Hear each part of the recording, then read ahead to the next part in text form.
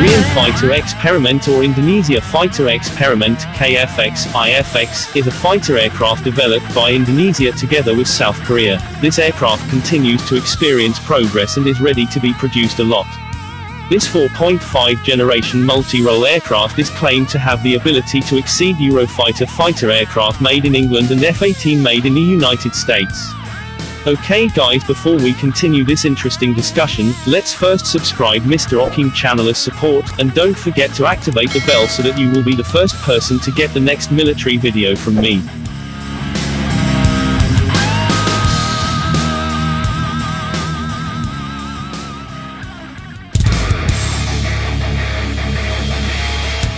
This aircraft has a large deterrent effect in the region, exceeds Eurofighter and F-18. This is a future investment. The aircraft, which was developed since 2011, has entered the detailed design stage after the preliminary design review (PDR), which is the determination of the final configuration of the fighter aircraft. So everything is clear. If there is a change, it is only a small part. Until now there are no obstacles in the manufacture of these fighter planes. Everything goes according to the stages and portions of each. Where Korea Aerospace Industries, KAI, 80% while PT Dirgantara Indonesia, DAI, 20% in the supply of its components. Components made by PT Dirgantara Indonesia by 20%, namely wings, tail and so on. In fact, Indonesia, if it has good qualifications, might be more than 20%. For radar components that are still constrained by procurement, this is not a problem. Because the KAI plans to find a radar provider from European countries, such as Italy and the United Kingdom, there is no problem and the assumption that this fighter will be left behind in terms of technology. Now we are at the stage of generation 4.5. In 2026, fighter aircraft are already in 5th generation, and we have taken a technological leap to a higher level, then we have no ability at all. If there are no obstacles, the fighter aircraft will start producing a lot in 2026, because it has received certification. So some components will be produced by other parties, including machinery, and avionics.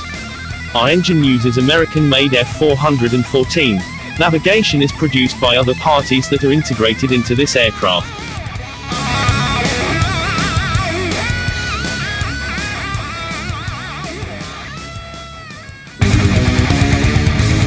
The Director of Technology and Development of PT DAI Marshal 1st TNI Gita Amperiawan said, the KFX-IFX fighter is a 4.5 generation middle-class multi-role fighter that is aerodynamically designed and has high maneuverability. This aircraft was designed to replace the Republic of Korea Air Force's fleet of the Republic of Korea (ROKAF) and the Indonesian Air Force.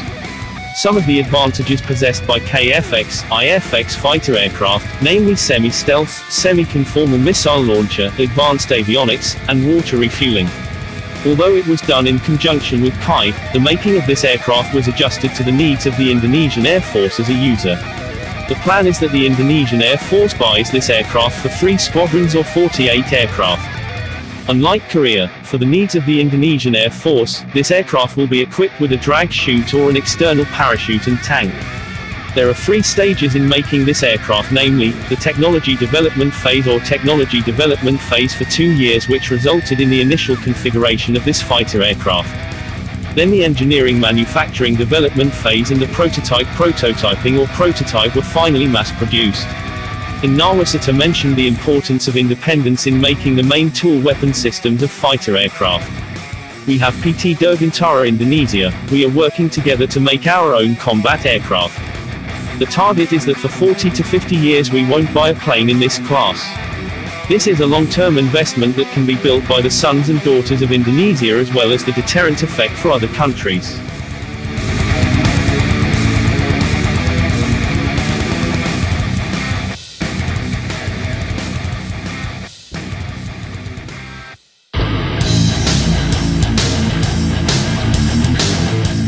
Okay guys, that's the news about Korean Indonesia. If you think this video is important and useful, please share this video on your social media, so your friends know what you know. Thank you for watching this video. Don't forget to subscribe to Mr. Oking's channel for those who haven't, because subscribing is free guys. See you in the next video.